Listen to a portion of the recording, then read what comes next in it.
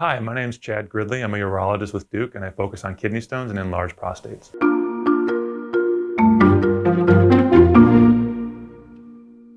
Kidney stones are one of those things where if it decides to pass and cause a blockage, patients always tell me this is one of the most painful things I've ever experienced.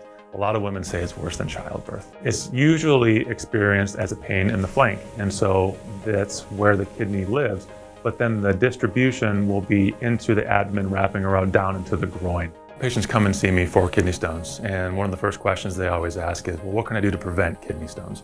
The first thing you want to do is drink a lot of water. I usually tell you to take 64 ounces of water every day.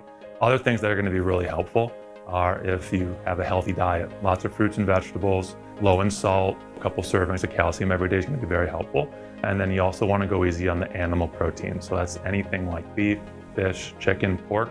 One of the nice things about a kidney stone diet is that it's pretty similar to just a general wellness diet, which is drink enough fluid, eat fruits and vegetables, go easy on the salt, go easy on the animal protein. And so it's not a necessarily unique diet from that standpoint, but it's something that we all can work on.